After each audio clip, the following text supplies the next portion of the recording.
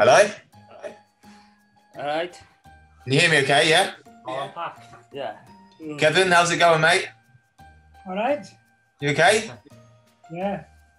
You've been nominated. I take it you, Dan? Yeah. Dan, how's it going, mate? You've been nominated from Dan to receive a Christmas call from a Cardiff City player. So unfortunately, you got me. Usually, we'd obviously come to your house, come and pop in. But obviously, because of COVID and everything that's going on, we can't. So we're doing it over Zoom. You'll also be getting a Christmas box with a shirt, calendar, some other Cardiff bits. So yeah, you know, fair play to you, Dan, for nominating. I mean, I've got boys myself, so hopefully when I'm older, you know, my boys look after me like you've done. But how's it going? Big Cardiff fan? Yeah, I've been going for years. Yeah? Yeah, used to go to the old Indian Park everywhere. Oh, brilliant. Proper Cardiff fan then. Yeah, well, we know you're all supporting us as well, even, you know, without coming into the stadium. So, but that's it. Yeah, anything else? What's your plans for Christmas? With all the family. Yeah? Yeah, all the family together, all of us together. Yeah, did you and the boys all go to the games together? Yeah, yes. Boxing Day, yeah. Yeah, I enjoyed that. Boxing.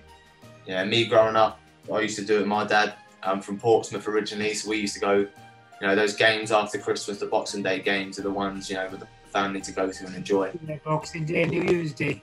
Yeah. One thing, how do you manage the training now? Do you know what? It obviously depends on the minutes that you've had. So the lads that have played the majority of, you know, the games Saturday, Tuesday, it generally is recovery days. It's making sure, you know, players are right, whatever they need to go again for the next game. And like you said, the games are coming thick and fast.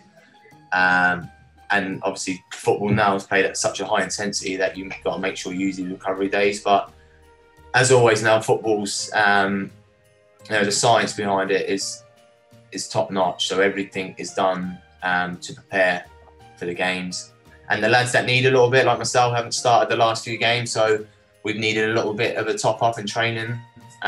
So we're able to train, you know, as high and intense as we can to make sure we're ready when called upon. It must be hard going. Yeah. No, do you know what? It's actually, as a player, it's quite enjoyable. As much as we love training, there's nothing better than obviously playing matches. And when you've got the Saturday, Tuesday or the Wednesday, Saturday games, it's quite nice knowing that the games are coming round. So, and hopefully we can now to the new year and get ourselves in a good position come the start of the new year and hopefully kick on from there. Like I said, for you, Dan, you know, it's a really nice gesture for you, you know, especially for you, Kevin. I know you're going through a tough time as family, and hopefully these small little bits that we can do, you know, as a club and players, you know, kind of makes your Christmas that little bit better. Yeah, lovely. Yeah, it's really needed. That's great. So it's been a pleasure to speak to you both. Yeah, it's been great. You know, have a good Christmas, and hopefully we'll be able to get fans down at the stadium soon, and hopefully you can get a game in. All right, yeah, that'd be good. Lovely, thanks. Lovely, thank you. Take it easy, fellas. Okay, thanks. Yeah. Thank you. Yeah, thanks. Cheers. Cheers. Thank you.